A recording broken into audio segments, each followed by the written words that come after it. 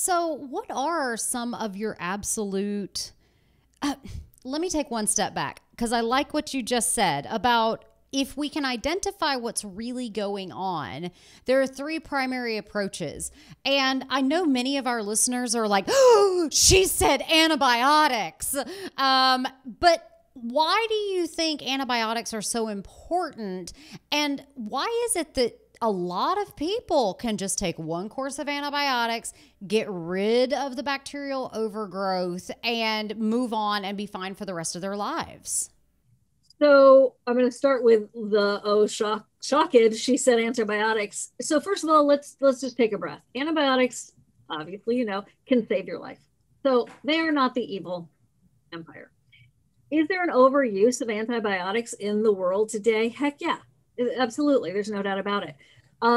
But in this particular case, with those two polarizing opposite, concepts of, well, what could I use an antibiotic for? There is an antibiotic that I know you know about called Xifaxan. Rifaximin is also what you'll hear about, and same drug. And it is what they actually give to people who have traveler's diarrhea. It stays in the small intestine. And this was from Dr. Mark Pimentel from Cedars-Sinai. He's the one who was like, let's look at rifaximin for this condition. And he's really, I think, the one who's going to find the long-term cure for this too. Thank goodness he's working on it actively. But rifaximin stays in the small intestine, so it does not nuke your entire microbiome.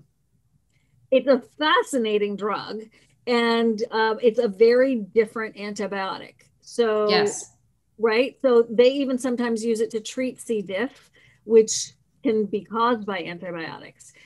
It's a fascinating drug. You can research more about it, but the fact is that when you have, there are three types of gases that the bacteria overgrowing in your small intestine can create. One is methane, one is hydrogen, and one is hydrogen sulfide.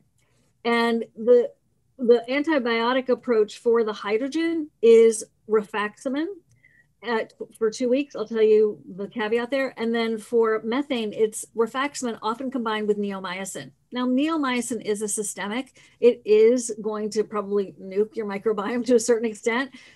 But if you're really trying to get that bacterial load down in the small intestine, and it's methane producers, and those are the more difficult ones to treat. You have to weigh what's going to work for you and your pros and cons there.